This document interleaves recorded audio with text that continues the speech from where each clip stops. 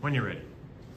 My investigative question examines how belonging to a human community affects an individual's ability to be resilient.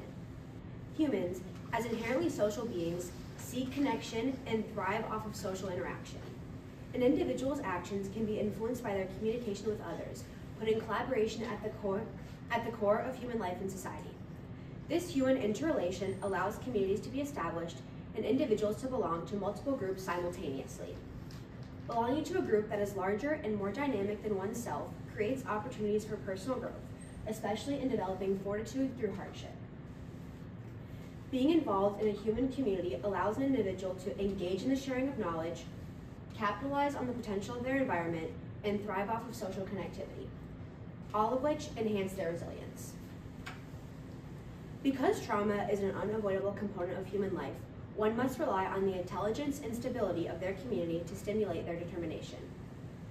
As stated by Stephen Southwick, humans are embedded in multiple diverse social systems, ranging from the family unit to global solidarity, and can use the support of these communities to generate resilience or adaptability when challenged in themselves.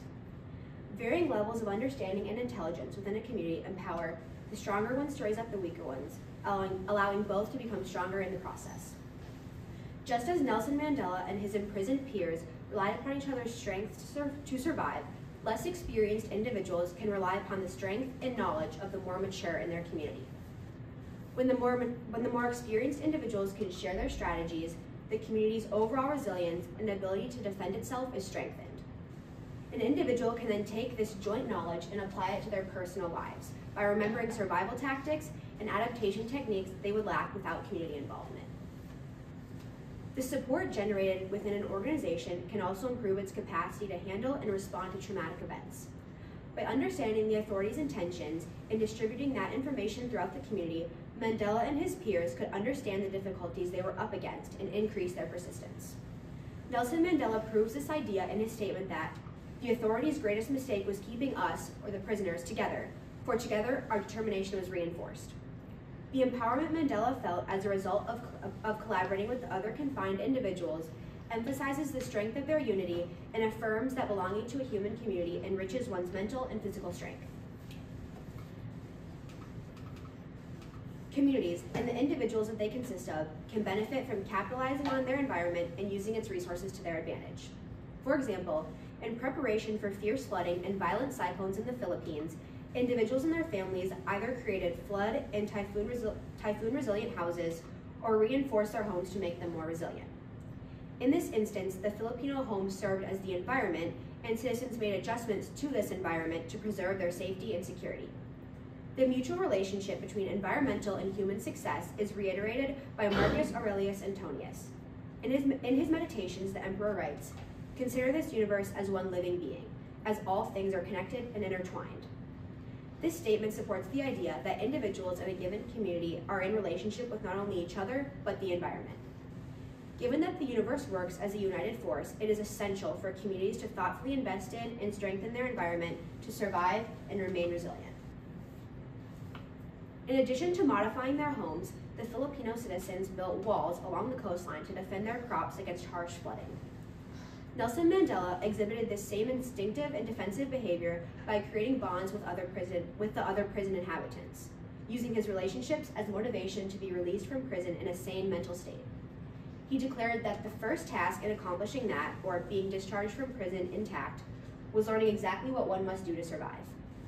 In understanding the tendencies of floods and making physical changes to their environment, the Filipinos were better preparing themselves for environmental adversity. By distributing knowledge of flood tendencies, each citizen could modify the landscape accordingly, which protected their safety and well-being in the face of flooding. A community's ability to be resilient coincides with its level of social connectedness.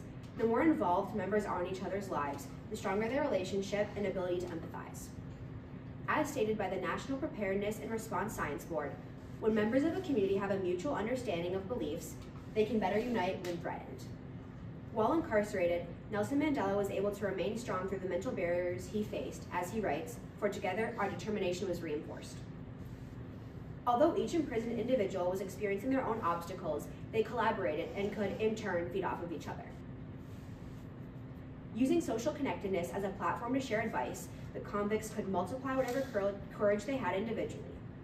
In isolation, an individual is comparable to a small flame, as it possesses the potential to flourish, but needs a spark to reach its full potential. When multiple small flames unite and are fueled by each other, they emerge as one, as a great blaze. Likewise, when individuals are brought together and stimulated by working together, they rise as a lively community. Social connectivity and trust within a community produce a collaborative environment for resources, both tangible and intangible, to be shared. Learning from human beings with diverse backgrounds builds resilience in an individual, as exposure to multiple perspectives helps one examine an attitude or choice they might not have considered on their own. Although the sharing of knowledge and the power of social connectivity are beneficial amenities a community can provide an individual, it is possible for one to feel more effective on their own. A compelling advantage of approaching a challenge alone is that the decisions are theirs to make. They have control over what they do and the order in which they do it. When an individual is the only one approaching a situation, they have absolute power to decide how they want to move forward. When one isn't burdened by conflicting viewpoints, they can act effectively, as the differences of opinion in a community setting could decrease timeliness and disrupt social unity. Additionally, developing a skill on one's own can help them focus on tasks that are beneficial for them. Not operating in a community setting allows one to focus on their weaknesses instead of balancing the needs of the entire community. This generates more time to focus and deeply concentrate on learning a new skill or improving one's existing ones. Time dedicated to stimulating personal development helps an individual improve their adaptability and become more immune to insignificant everyday pressures. Despite the potential for personal skill development and increased productivity that facing adversity alone provides, ultimately, an individual builds more resilience working in a community than alone. Communities are characterized by social interactions and the exchange of intelligence between parties, both of which are far more beneficial than burdensome. Every human being exists in a system of interdependence, which can be illustrated by a concentric circle model. This diagram makes it visually evident that each level of society is embedded in something larger than itself. An individual, symbolized by the innermost circle, belongs to and is affected by the community it's surrounded by. That community, in turn, depends on the resources and capability of a larger organization, and that larger organization relies upon the next highest level of oversight for support. Individuals in each size of community cultivate resilience by belonging to and benefiting from the unique qualities of the organizations higher and bigger than itself.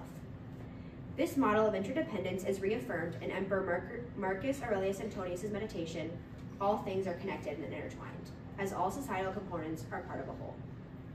The connected nature of a community provides a collaborative environment that fosters individual resilience through the sharing of knowledge, learning to manipulate one's environment, and consistent social connectivity. Thank you. Rhonda?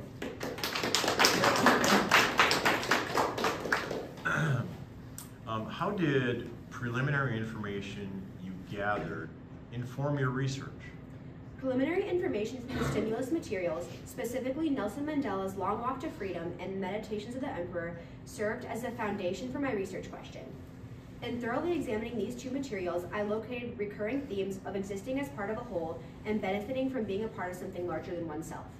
These themes led me to focus my research on human communities and how an individual can become more resilient by existing in and interacting with their respective community. Thank you. What are the implications of your findings to the community?